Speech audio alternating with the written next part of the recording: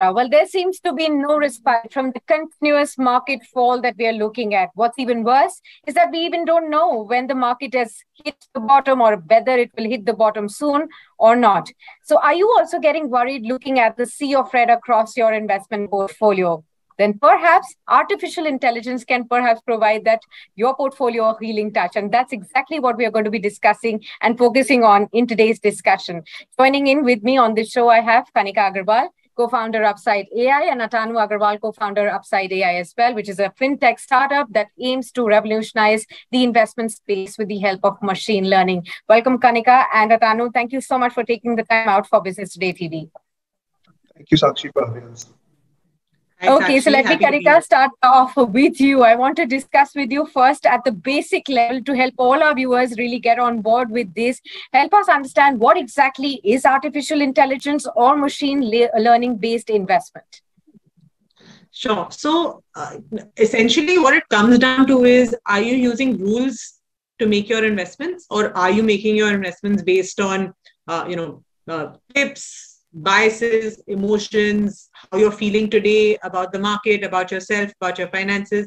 So the whole idea of using any sort of technology is to get rid of emotions and ad hoc investing, right? Because you want to follow a systemized process. The best way to create long-term wealth is using some rules to invest. Right? Machine learning, why are we using AI or ML to set these rules? Because we believe that rules need to be dynamic. They need to change with the markets. The same rules that applied today don't apply last year and won't apply next year.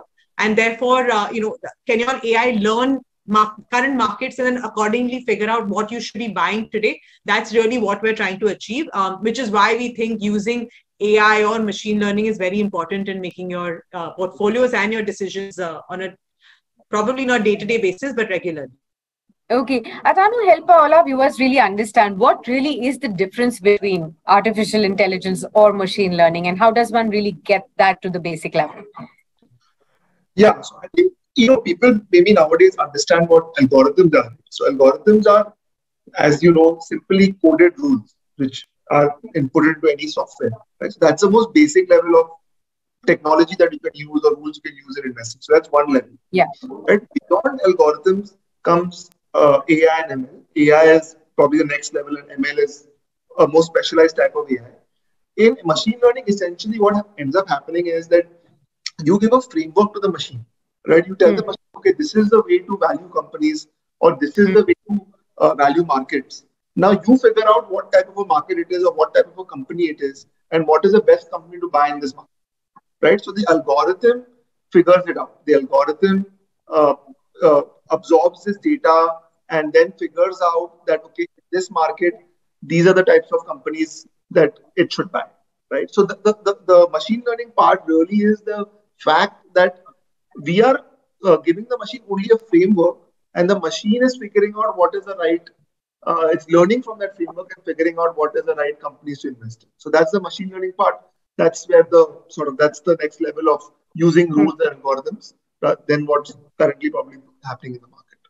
Right. Kanika, since you were talking about, first to understand how are you really investing, an investor to understand whether it is just by going by your decisions, your research to invest in a particular stock or stocks, or otherwise are you looking at employing some tools, just like how AI or machine learning does? But help all our viewers really understand, if they are first-time investors, why should they be really looking at building an AI or a machine learning based investment portfolio? And why not go with the good old research framework, fundamental technical research based investing?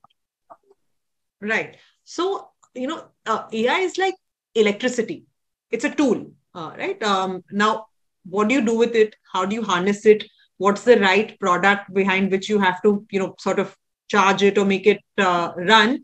That's really what it's supposed to do. It is not your savior. It is not perfect. That's not what we're saying AI does. What AI is doing for you is just adding rules and making them be dynamic, right? What happens with humans is that they are all a certain type of investor or a certain type of advisor, right? So there'll be a great fund manager who is a metals expert or a chemicals expert, or is a value investor or a growth investor.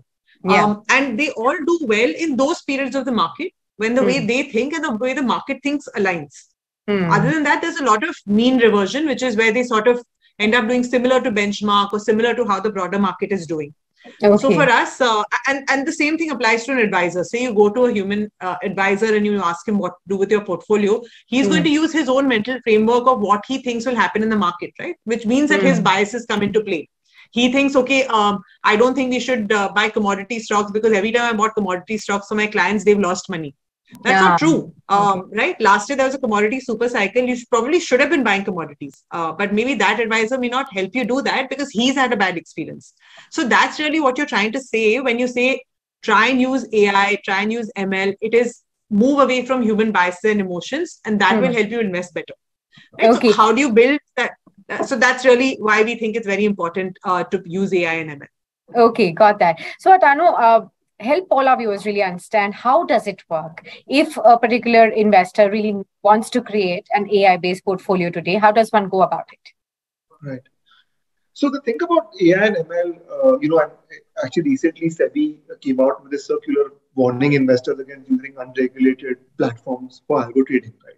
Right. The reason for that is that it is very non-trivial to use AI and ML. Right. Kanika gave a good analogy that AI is a tool like electricity, but the thing is, it's not as easy to use as electricity. Right. You need subject matter expertise to be able to harness AI and ML in the investment field. Right? For example, within our co-founding team in Upside, we have someone who's done his thesis, his doctorate in AI and machine learning. Right, and he's done this for nearly a decade before he, built these algorithms for us. Right. So the point.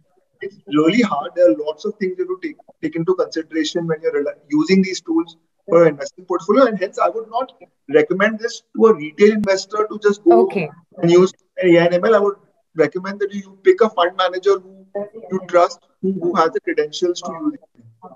Okay, so who all are really using this artificial intelligence and machine learning in India? If not retail investors, who all are using it? How many Indian investors are using it, be it the big mutual fund owners? Could you give us a sense of it to understand what is the ballpark figure here? Sure. So, like Atanuu was saying, mainly any sort of quant is really being used by manufacturers today and not so much retail investors, as it should be, as he rightly pointed out.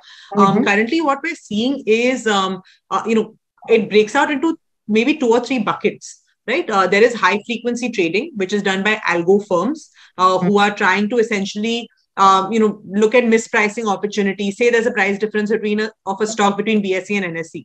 Can it quickly capture it? Right? Small things like that. It's all millions of trades a second sort of behavior is what they're doing. This is not something that retail investors should be playing in. There's another bucket for technical analysis where you're trying to read price, volume movement, try and figure out momentum, mean reversion, those kind of things where there's a lot of software that ends up being used, which a whole bunch of managers are doing. Across mutual funds and otherwise, and I'll come to the numbers.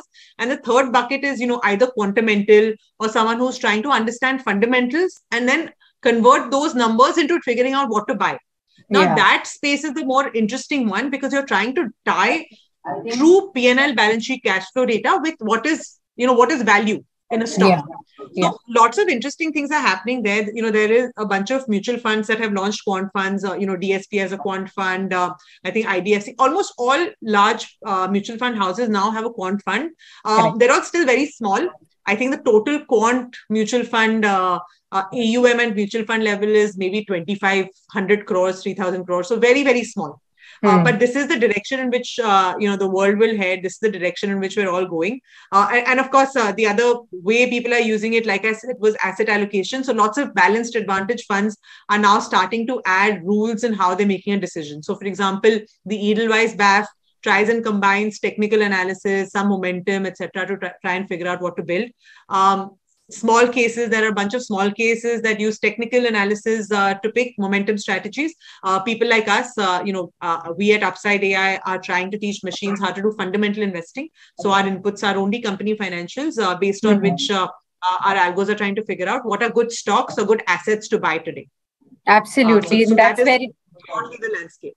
That's exactly where it gets interesting, for all our viewers to really understand if they use AI based or machine based learning for their investment portfolios, how will it really decide as to at this point in time how much asset allocation needs to go into equities, to debt, and to other things as well, and what all really gets covered in your platform as well? Atanu. Yeah, sure. So, we have bunch of different algorithms that we've developed when we use them, sometimes standalone, sometimes together in our products, right? So, and we have different types of products. We have equity products, we have, hybrid products. So, what we've seen, at least at our level in our algorithms, is that the algorithm till last year had a pretty high allocation towards equities as compared to gold and debt. Okay. And now, over 2022, it has moved some of that allocation into gold and debt, right? So, and because it took that call, it has done well relative to the market, right? Because in 2022, the market, as we all know, has been down double digits, but we've been able to still be positive more or less in terms of our return, right? So the reason it did it is because it moved away from equity at the right time. It was able to allocate uh, dynamically allocate more to gold and debt, right? So that, I mean, again, this is something our algorithm did by reading macro data and figured that this is the right time. So yeah, I mean, it's the same approach for human investors, right? Even if you're not using algorithm, what I would say is don't try and be dynamic, but at least make sure that you have a mix of uncorrelated assets in your portfolio, right? Which means you should have equity, you should have debt, you should have real estate, gold, right? These are all uncorrelated assets which are available to you, to some extent crypto if it's possible, right? So that's the learning, right? It's not always possible for humans to be dynamic, but the algorithm Absolutely. That's right. Taken that point, Kanika, just to extend what Atanu has said, we understand that the tools that you're using right here are advising you at this point in time in the current market, very, very volatile market scenario, to shift a little bit out into debt, perhaps diversify into gold as well. But many traditional investors, they use a lot of investment techniques when it comes to thematic, themes, based investing, or perhaps sector based investing. When you see some momentum stocks coming into for there is some regulatory changes that happen that actually push some of the other stocks or particular sectors into momentum. So how do all of those things get incorporated with AI and machine learning? So they do, and other managers do it. We are not experts at timing the market or suddenly making changes to the portfolio. We started Upside AI after we read Intelligent Investor, which is Benjamin Graham, who's Warren Buffett's mentor. So our thinking has always been, that you need to look for fundamental trends and buy stocks where price and fundamentals move in tandem. So therefore, we are not momentum experts. We don't end up buying stocks that are, if something's going up, it'll go up further, right? That's broadly what you're trying to do with momentum. But having said that, our equity portfolio right now that we've been holding for the last 6 months or so has been slightly infrastructure adjacent. So we were buying, the cement early, logistics. We've started adding pharma. There were banks in the portfolio. So those are 3 or 4 sectors that we have been, holding within our portfolios for the last 6 months or so. Okay. Atanu also wanted to understand, can AI, what I was saying right in the beginning is what investors must be really keen to understand, that can AI-based investment really help protect our portfolios in situations like market crash, like what we're witnessing right now, very, very volatile markets and huge one-day fall is what we have been witnessing right now. So can AI really help there? Yeah, I mean, the answer to that is really that the 2 things that can help you in these situations is more than AI is use some system right now, whether it is a dynamic system like AI or whether it is a static system where you have fixed asset allocation and you follow that religiously. That's I think the more important thing. You're supposed to you should have some system in place. And the second thing is being diversified, right? In the sense that you need to have. I know it sounds easy to do, but people don't often follow. Where you're supposed to be disciplined about investing in uncorrelated assets. And again, the whole point of AI is that one, it does this dynamically, so it's able to adapt quicker than humans are to changing market conditions. And the second, the most important thing I think, is that AI takes the decision making out of your hands. Right? The AI starts making the decision for itself which is a huge value add, right? Which, basically, if the machine or AI is making the decisions, then you are not, forced to bring in your own biases while making investment decisions, right? That is, I think, the primary USP of AI, using AI for investing. Yeah, absolutely. But Atanu also wanted to understand this while I ask you this question that, we've seen two very unprecedented situations in the last 2 years. One was COVID and the other was war. Nobody anticipated that. So in that kind of a scenario, how did the portfolios based on AI and machine learning really respond to that situations? And have you been able to even beat the market returns at this point in time using AI and machine learning? Yeah, so it's, we don't use any news-based events in our algorithms. I can't speak for the market, other players in the market, but we don't use any news-based events. So in that sense, when events like COVID or the war happened, we did have drawdowns in our portfolio, right? And just like at the same level as markets, right? We saw the same level of drawdowns in March, and now we saw some drawdowns in our equity portfolio even in February. But the point is that afterwards, when the market is recovering, we are able to recover much faster. We are able to do better returns in that period, right? Again, because we have long-only portfolios, right? We're not hedging our portfolios in any way. So again, in our case, we don't, as Kanika said, we are not experts in predicting where the market will go or trying to factor in any news and sort of anticipating something and then taking a call. We are experts in picking the right opportunities, which we will do well in the long term, right? And compounding capital in the long term. So yeah, I mean, short answer is YTD. Could you mention any quantum there? YTD, what's the kind of returns you are getting on your portfolios? So in our Navigator, which is the hybrid fund, it's done about, I think, 0.5% so far in 2022, when the market, as you know, is down over 10%. So okay, so it has outperformed in that way. So that's good. Kanika, just to wrap it up, I wanted to understand, for all those first-time investors really watching this program, they must be really wondering as to how can they incorporate machine learning and AI. What would you really suggest to them? 3 things that they should begin as an investor right now, as they begin to explore even AI and machine learning. So most return, there are 3 steps to generating returns, right? One is asset allocation, next is selecting your stocks, and then third is timing the market, right? So all those 3 almost look like a pyramid in terms of how important they are. Asset allocation is 80% of your returns are generated based on which assets you are in. Stock selection and timing the market, where we spend the most time talking and thinking about, actually contribute the least. Right. So to my mind, the best way to use AI and ML is to invest behind strategies that are dynamically moving your money between different asset classes.